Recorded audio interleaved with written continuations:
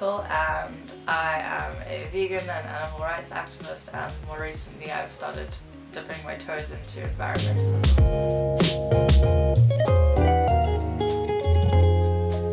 I went vegan about a year and a half ago. I was vegetarian for about a year and a half before going vegan. I would cut out most things. I think I cut out eggs about 6 months before I even started going vegan, just because I wasn't interested in them at all. And then I slowly cut out more and more things. I switched from milk to almond milk and soy milk, and I think the last thing I ended up fully giving up was cheese. I would cut it out for 2 weeks and then have like a little bit, and then it eventually got to the stage where cheese was just super repulsive to me, and it made giving it up a lot easier.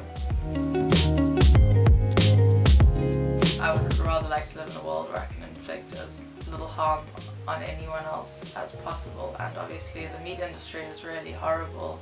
The dairy industry and the eggs industry are just as bad, if not actually worse, so that was kind of my thing, is I don't like harming things, therefore I don't want to live a lifestyle that causes harm to anything. Well, I started endeavouring to make my own products for 3 different reasons.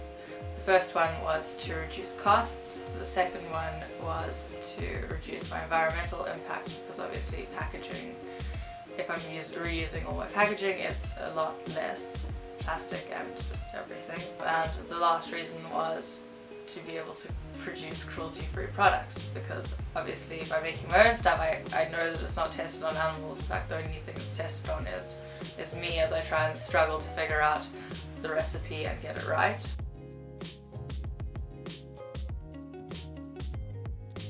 I used to be the chairperson of the Rhodes organisation for animal rights, ROAR, for 2 years. So activism-wise, that was my starting point almost. I've also done quite a few, environmental marches for World Environment Day, visiting the general shelters to see what I can help out with whenever they have shelter days where they want helpers.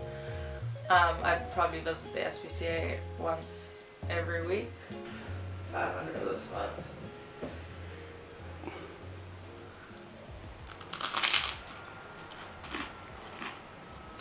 I'm a messy eater. I'm a messy eater.